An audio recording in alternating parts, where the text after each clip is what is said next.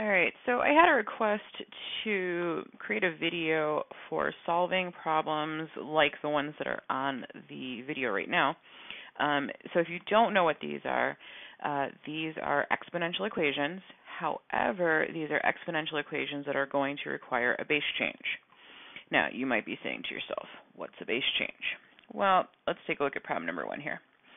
In problem number 1, we have 3 bases. We have the number 4 here, we have the number 16 here, and we have the number 64 here. As it is currently written, it is not possible to combine these. You can't take 4 times 16 and then do something with the powers. You can't. Order of operations says no. But what you can do is think about 4, 16, and 64 as needing common bases. So let's see if we can write all of these with a base 4. So 4 would be 4 to the first. That's easy enough. 16, 4 squared. Okay, not too bad. And 64, well, clearly that's not 4 squared, so let's go up a level and see, and I do have my calculator right next to me, so this would be 4 to the third.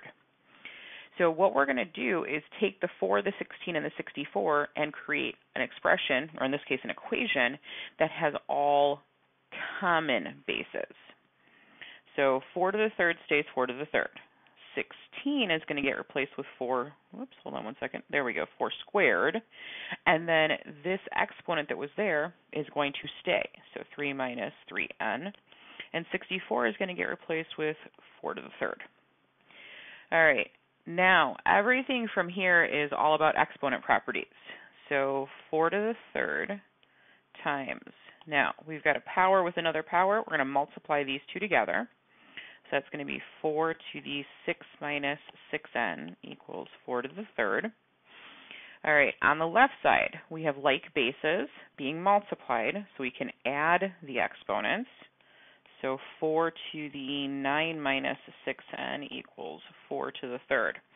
All right, once you have your equation down to a single base on the left side and a single base on the right side, because these two bases are equal, the only way for this equation to be equal is for us to say that the exponents are equal to each other.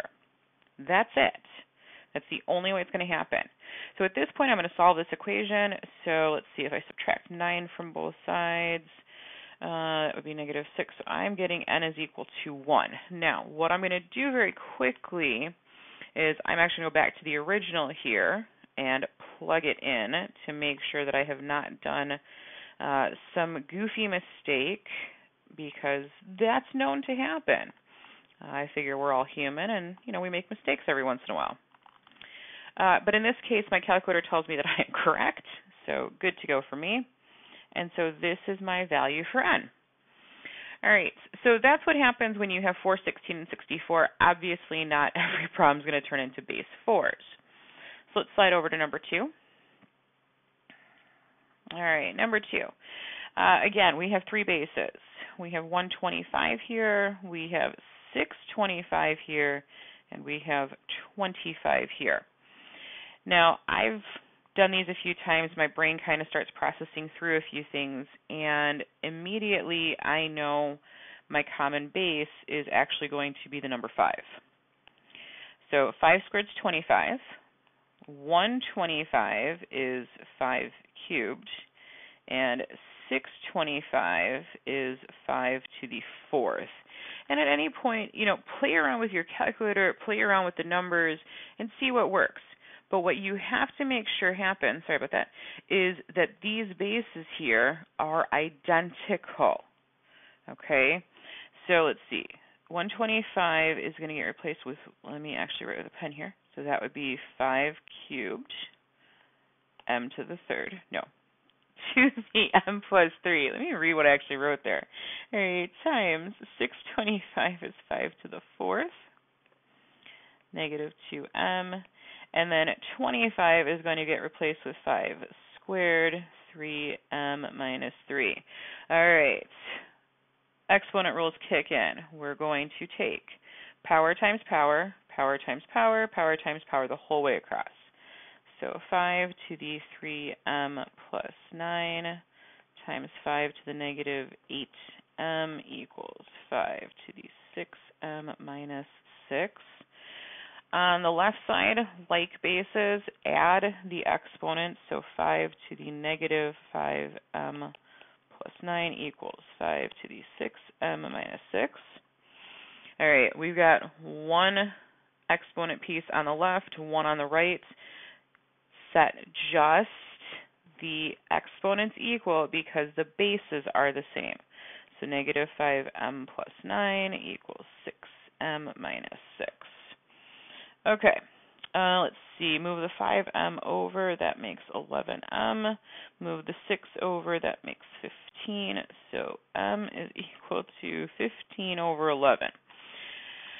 And so I'm going to check that out and see what happens when I substitute that back into the original. Let's make sure I didn't do anything goofy there. Times 625 raised to the negative 2m. Let's make that equal to 25 to the 3m minus 3. And my calculator is hollering at me, but that's because I didn't do my check correctly. All right, let's try this again. All right, so that's one of the things where off screen I did a check to make sure that this is in fact the correct answer.